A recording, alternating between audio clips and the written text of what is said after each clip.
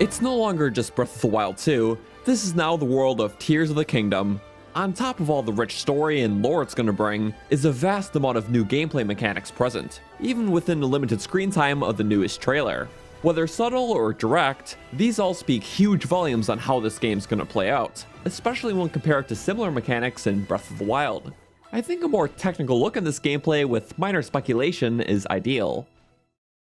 We've done this before with the last trailer, discussing things such as the Flamethrower shield that Link uses, the Sky Ascending move that allows Link to phase through platforms, but most notably here, the stasis-looking time reversal move, where Link stops a spiky boulder rolling towards him, only to send it back in time up the hill, crushing the foes who try to use it against him.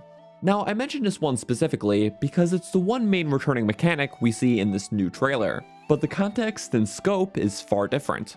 At some point in time, some relic of a sky island must have fallen out of the sky, and using this new time reversal power on it, Link can revert it back to the sky world. Attaching himself to it, this can be used as an elevator to ascend upwards to the islands. Then Link can jump off to the island it takes him to, only for the rock elevator to land back down to be used again for potential future use. Now, in order for this to work mechanically, all reversible objects would have to have some sort of movement history recorded in them, which acts as a path backwards in time that it can travel. For most objects, such as this spiky boulder, it will have a dynamic writing history, meaning that all movement for this and other like objects will always be recorded in case the player decides to reverse time on them. According to the official Nintendo patent on this mechanic made public a few months back, the amount you can reverse something back by is tracked by some unknown metric, which is either time, possibly being able to reverse the last 10 or 20 seconds of an object's movement, or maybe there is no time cap, as rather an object can be pushed back to its origin state, when it was spawned in, and this meter references all the time between an object's current position and its original. In the past, it was unclear which of these two systems would be the prevalent one just by looking at the spiky boulder clip, as either could make sense with the provided context. But with this new method of ascending upwards, I doubt this mechanic could be limited to only allowing the player to reverse a set amount of time, because that then relies off a player witnessing a whole chunk of the sky island falling down to the ground and only having mere seconds to act on it, otherwise missing out on the ascension fully. So instead, it's likely that the movement being tracked for objects is just everything from its most recent to its original position. So situations like this can be possible and are not on an inhuman time crunch. But this all begs a question. Will there just be chunks of the sky islands falling out of the sky at random in order to make these events happen? Well, no, I don't think that's likely, but I do believe that occasional chunks will fall out of certain islands as scripted events.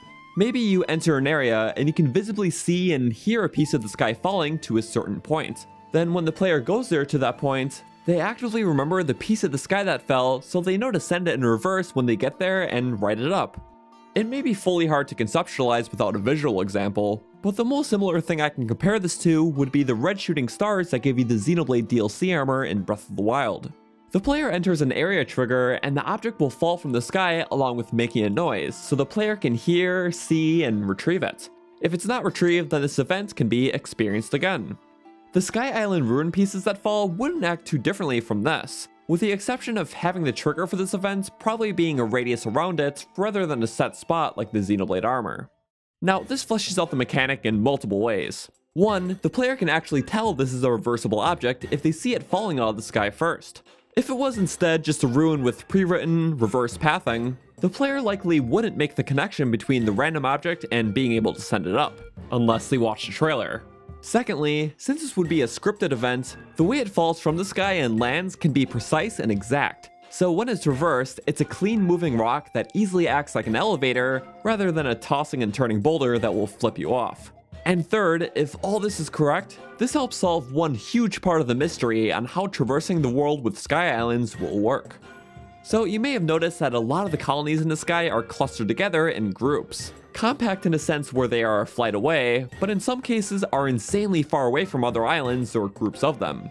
I think it's likely that at some point in the later game, there will be some sort of grand mechanic that will allow you to travel anywhere between the sky islands at will, from other islands in the sky, maybe utilizing that giant bird as a flight plane of sorts to do so. But this feels like a late game thing after you've already cleared a lot of the game's main dungeons and got a lot of the needed items to do so. So until then, it's likely the player's goal from the surface to find their own solutions on how to get up to each separate cluster in the sky world, making the relationship between ground and sky act as one big puzzle. The surface would act as one big hub world in this way, having to find all the solutions all around that allow Link to get to each of the islands or clusters from the ground. And in the case of some cluster of islands above Farron, when a player gets close to the general area, that's when the scripted event of an island ruin will fall from the sky, and a player can then connect the dots and go over there in order to get up to them. Maybe some of the other island clusters have a similar solution too, something falling from an island you have to reverse to get up. But I feel that every island or cluster has some sort of obtainable way to access them from the surface via puzzle. And this new shot from the trailer gave us a big glimpse at just one of the puzzles needed to get to one. This would be a great way to help section out the broad, investigative traversal of the surface hub world through semi-familiar lands, with more carefully traversed, varied, and sectioned sky segments that can provide bigger, more intense challenges. And I'm sure each of these will have their own special movement mechanics to get through them.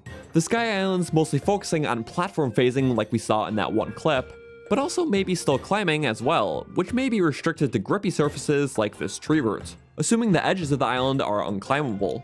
But either way, when a player figures out how to get to another cluster of islands from the surface, it's likely going to be a worthy test before you find all the challenges in the sky to come. You know, like dungeons, tough enemies, and even dragons.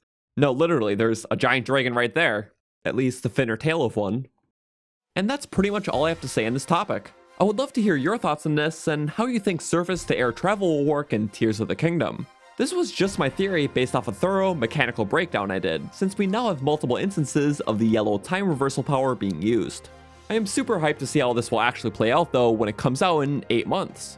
We'll definitely be making more thorough, statistical breakdowns after that point as well. But until then, thank you for watching. Feel free to like and subscribe for more Tears of the Kingdom and Breath of the Wild content to follow, and I'll see you all soon. Goodbye!